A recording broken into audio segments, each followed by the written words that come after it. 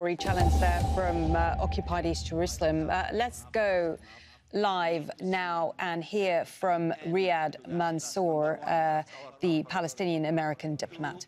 It is high time now for the state of Palestine, which was called for the establishment of two states in Resolution 181 in 1947 by the General Assembly. So it is the General Assembly, along with the Security Council, the international community, to accept and to invite the other state, which is the state of Palestine, to become a full member in the United Nations.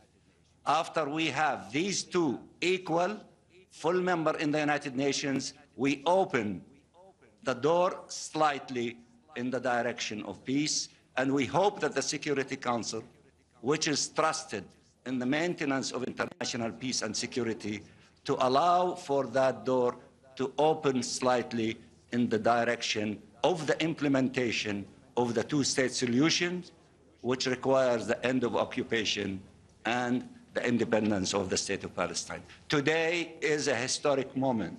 I must congratulate Ambassador Vanessa from Malta, which we love immensely, the people and the leadership, that maybe a historic thing will be accomplished in the month of April. Thank you very much.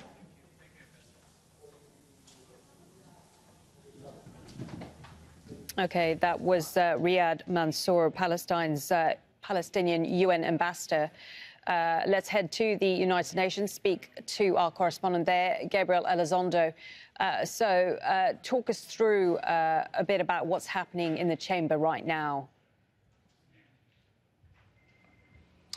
Well, nothing is happening in the Security Council chamber right now because they just met in a formality. They have now decided to continue this application process by Palestine for full UN membership. And the next step is at 3 o'clock, which is a little under 3 hours from now, the Security Council Committee on the new members will meet for the first time.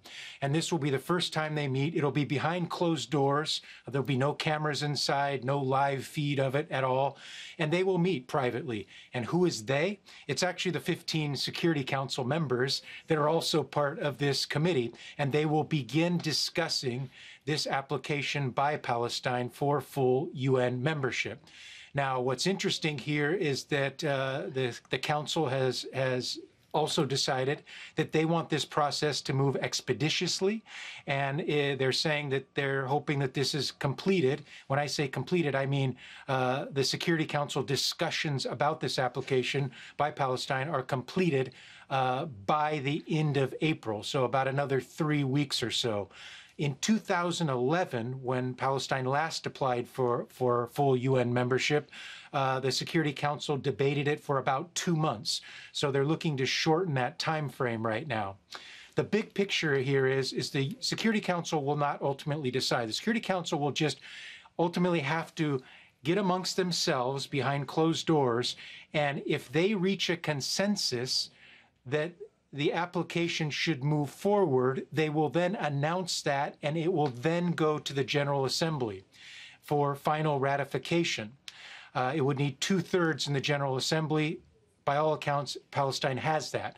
The issue now is, according to the UN Charter, it first has to be approved by the Security Council, and that is the process that is now taking place with this first closed-door meeting that we expect in about 3 hours from now, the first of potentially several closed-door meetings. Now, this is important, what I'm about to say, is that if one of the 5 permanent members of the Security Council decides to veto this, it would be a veto, and it would not then go to the General Assembly. It would be over at that point.